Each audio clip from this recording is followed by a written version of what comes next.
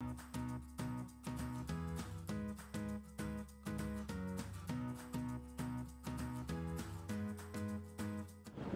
guys, Kevin Crowley here. Today we're going to talk about playing defensive midfield. So I had to be creative with my offensive player. I'm going to be playing Dion, so I got this half a Coke bottle to represent my O guy. So defensive midfield is one of the toughest positions in the game of lacrosse.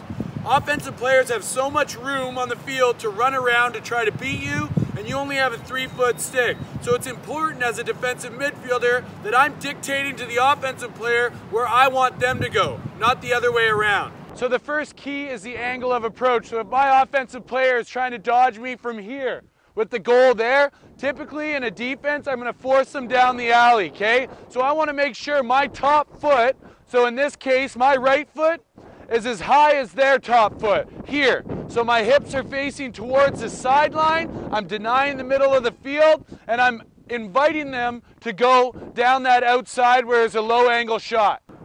The second key is closing the gap.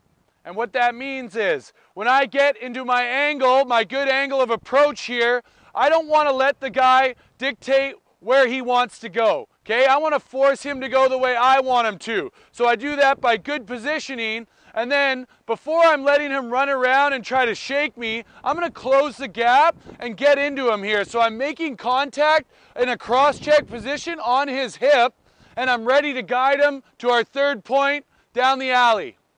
So the third key to playing good defensive midfield is to make sure that I'm denying the rollback. So my first one was my angle of approach, my second one was closing the gap, and now the third thing is denying the rollback, right? I want to dictate where that offensive player goes. I want to drive them into the corner using their own momentum.